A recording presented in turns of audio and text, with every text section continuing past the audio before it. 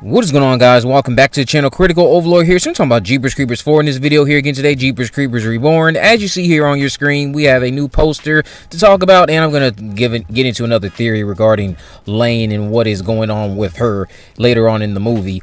But this poster you have here on your screen is for the UK, from the 101 Films distributor for the UK. That movie, Jeepers Creepers Reborn, if you're in the UK listening to this and you've been looking to know when it's coming out in theaters for you, it's supposed to come out on September 24th in theaters there, and I think that's also going to be a limited release. It might be more widespread compared to the States, but after that, I'm guessing not actually widespread at all, because it's coming to DVD in the UK on October 10th through 101 Films. Now, the States, we're still going to get that home media release in November, but the poster you have here on your screen, I know a lot of you saw my tweet going, I'm saying because I'm like, is this the Creeper or is this Freddy Krueger dressed as the Creeper? And I saw a lot of you kind of chime in, sharing the same sentiment I'm thinking about. I don't think that this is a good poster. Honestly, there are good aspects to it, but it's the design of the Creeper that really is just not hitting it with me. Something about it is not clicking. I don't think it's because Jonathan Breck is not in the makeup as much as I think it's the makeup. Because just like how some of you pointed out, yes, this does look like Freddy Krueger trying to cosplay as the Creeper. Shoot, I'll throw you even one better. Let's see how old some of you are. This looks like, and this is probably being dramatic, this looks like Marnie's mom from Halloween Town, Calabar's Revenge, when he starts turning everybody in attendance, making their costumes make them real monsters. This looks like Marnie's mom after that, trying to cosplay as the Creeper. But we'll see what ends up ultimately happening with the movie, because again, Ja Rule Benjamin, there's nothing wrong as far as him. It's just that the makeup, I believe, is just very like unconvincing of giving us something that is even remotely accurate to the Creeper we all know and love. Because again, it does look like they were trying to go for Freddy Krueger cosplaying as the Creeper. But then again, there's so many other details that I know we're going to have when the movie is finally able to be watched on the big screen. If you're going to be going to the Fathom event, bless your heart. Yes, I will be attending, so I guess bless me too. But we'll get to see the full context of this new redesign, and if Ja Rule Benjamin can bring to the table something that is something we can all say stands on its own as a solid performance as the Creeper. I know you, myself alike, would have preferred it be Jonathan Breck back. And I also know some of you reached out to Timo, because you would send me screenshots. Reached out to him, would talk about Jonathan Breck, and it was kind of just like he couldn't talk about anything related to the movie for a long period of time.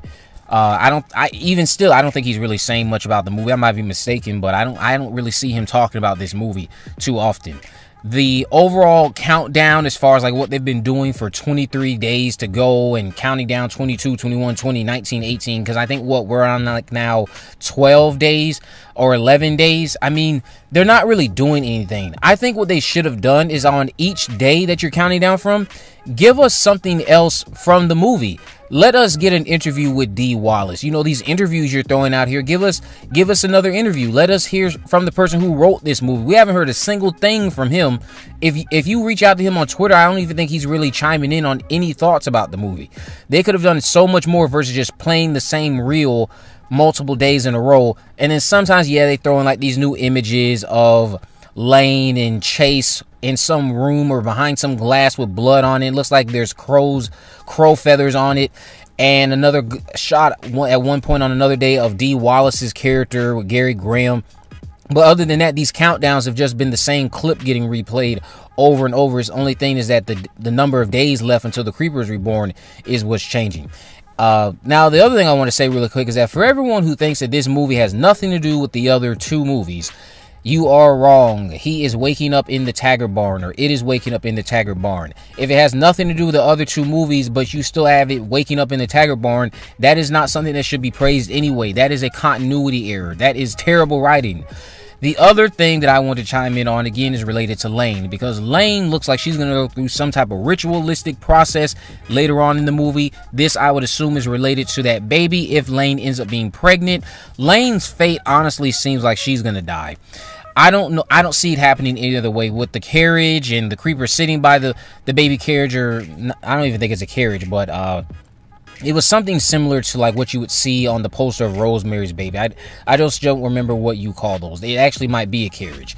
But with that in mind, the thought of her possibly being pregnant, going off of some dialogue bits from a supposed leaked script page, she is either going to die while the creeper is trying to extract this baby from her, if that's what happens, or she is going to die before that, and then the creeper still just extracts the baby from her. Because I really do believe it's not Laine that the creeper is after, as much as it might be this baby that's within her. And yes, I know it is very reminiscent to Nightmare on Elm Street 5. So if you're someone who already knows how trash Nightmare on Elm Street 5 is, that's not probably going to give you high hopes related to this movie.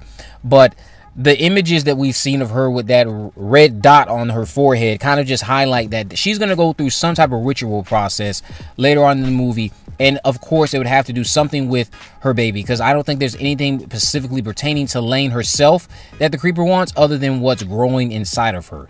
Chase, on the other hand, I think Chase honestly will make it out of the movie alive. I think the person who's going to die this time around will be Laine. And I do think in a lot of ways this relationship that they have going on is supposed to be kind of in a way an homage to the characters of Kenny and Darla, a couple we never really got to see on screen.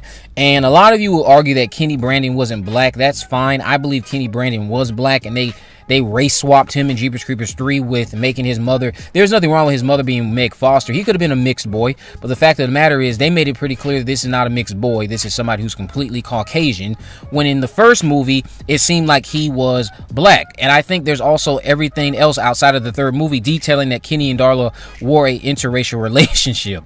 So I think Laine will die in Jeepers Creepers Reborn. I think Chase will make it out alive.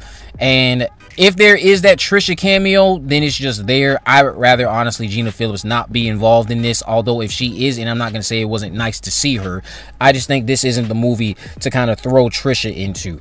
But you guys can let me know what you guys think. Who's going to die in Jeepers Creepers 4 down in the comment section below. What do you think is going to happen to Chase or Laine? What do you think about that new poster?